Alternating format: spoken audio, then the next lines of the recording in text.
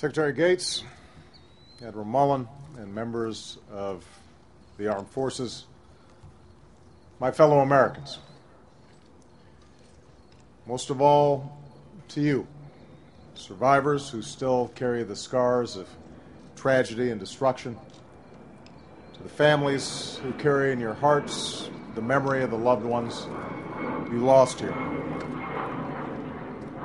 For a nation, this is a day of remembrance, a day of reflection, and with God's grace, a day of unity and renewal.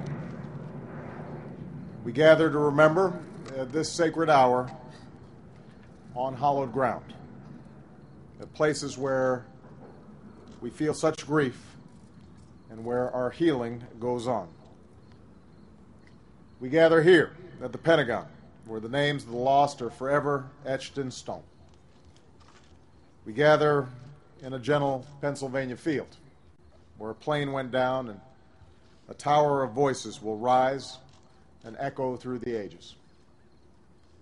And we gather where the Twin Towers fell, a site where the work goes on so that next year, on the 10th anniversary, the waters will flow in steady tribute to the nearly 3,000 innocent lives.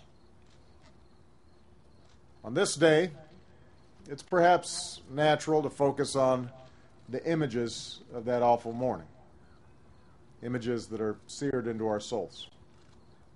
It's tempting to dwell on the final moments of the loved ones whose lives were taken so cruelly. Yet these memorials and your presence today remind us to remember the fullness of their time on earth. They were fathers and mothers raising their families, brothers and sisters pursuing their dreams, sons and daughters, their whole lives before them. They were civilians and service members. Some never saw the danger coming. Others saw the peril and rushed to save others up those stairwells, into the flames, into the cockpit. They were white and black and brown, men and women and some children, made up of all races, many faiths. They were Americans and people from far corners of the world. And they were snatched from us senselessly and much too soon. But they lived well, and they live on in you. 9 years have now passed. In that time, you have shed more tears than we will ever know. And though it must seem some days as though the world has moved on to other things, I say to you today that your loved ones endure in the heart of our nation, now and forever. Our remembrance today also requires a certain reflection. As a nation and as individuals, we must ask ourselves how best to honor them, those who died, those who sacrificed. How do we preserve their legacy, not just on this day, but every day? We need not look far for our answer. The perpetrators of this evil act didn't simply attack America. They attacked the very idea of America itself, all that we stand for and represent in the world.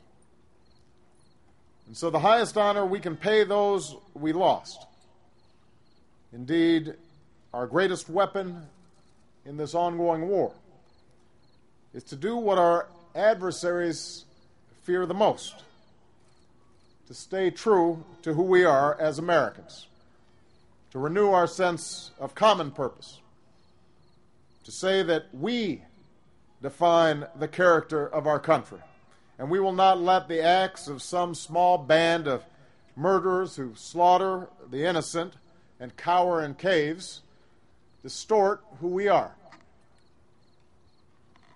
They doubted our will, but as Americans we persevere. Today in Afghanistan and beyond, we have gone on the offensive and struck major blows against al-Qaeda and its allies. We will do what is necessary to protect our country, and we honor all those who serve to keep us safe. They may seek to strike fear in us, but they are no match for our resilience. We do not succumb to fear, nor will we squander the optimism that has always defined us as a people.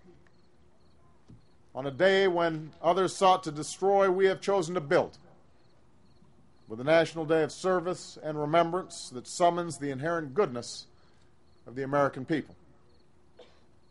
They may seek to exploit our freedoms, but we will not sacrifice the liberties we cherish or hunker down behind walls of suspicion and mistrust. They may wish to drive us apart, but we will not give in to their hatred and prejudice. For Scripture teaches us to get rid of all bitterness, rage and anger, brawling and slander, along with every form of malice. They may seek to spark conflict between different faiths, but as Americans, we are not and never will be at war with Islam. It was not a religion that attacked us that September day. It was al-Qaeda, a sorry band of men which perverts religion. And just as we condemn intolerance and extremism abroad, so will we stay true to our traditions here at home as a diverse and tolerant nation. We champion the rights of every American, including the right to worship as one chooses. As service members and civilians from many faiths do just steps from here, at the very spot where the terrorists struck this building. Those who attacked us sought to demoralize us, divide us, to deprive us of the very unity, the very ideals that make America America. Those qualities that have made us a beacon of freedom and hope to billions around the world. Today, we declare once more, we will never hand them that victory. As Americans, we will keep alive the virtues and values that make us who we are and who we must always be. For our cause is just. Our spirit is strong.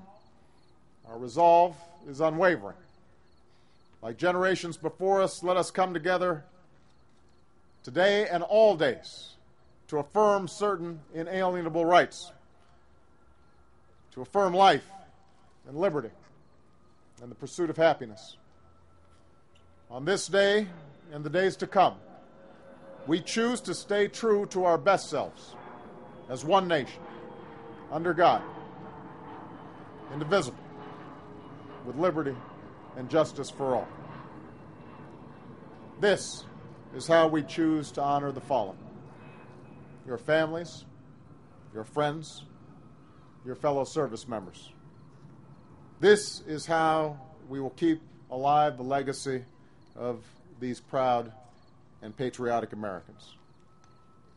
This is how we will prevail in this great test of our time.